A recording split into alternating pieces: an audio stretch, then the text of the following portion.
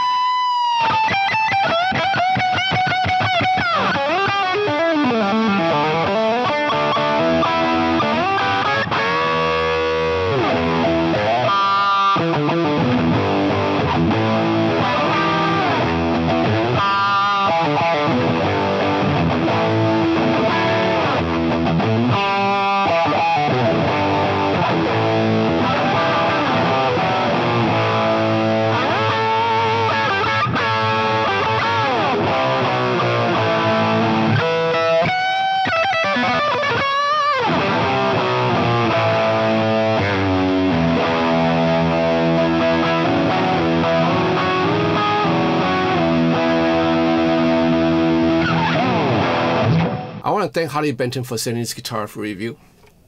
I've noticed it a long time ago. I just didn't get around to it. And this guitar was released in 2014. That's like, what, 7 years ago?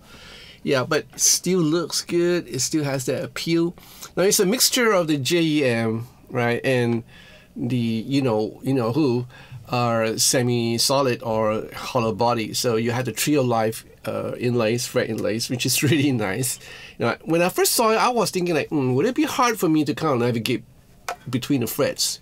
But once I start playing, it was easy because you have all these major trees or leaves on the 5th and 7th and whatnot. What you'll find, you know, where the dots are on a normal guitar neck. So the guitar features a flame maple top, mahogany body and neck. All right, you have a Paul Ferro fretboard, really nice. These are jumbo frets, but these are non-stainless steel. Features a fret radius of about 14 inch. The neck shape is a modern C, right? And you have like inlays, cream color inlays on the body itself. And of course the Trio Life inlays. All right.